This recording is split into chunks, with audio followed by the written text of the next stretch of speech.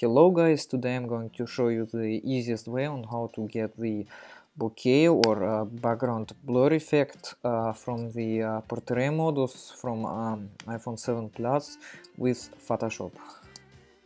When you've started Photoshop, go to File and then open the picture you want to edit.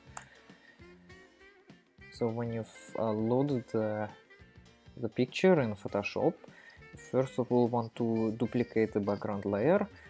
Select a duplicate layer, then press OK, and then select the quick selection tool, and then just mark the area you want to have the foreground.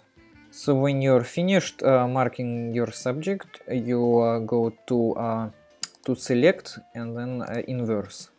Now it's going to select the inverse, and then after that go to filter and then blur and then Gaussian blur, and then the night value, and after that you press OK, and then you're finished.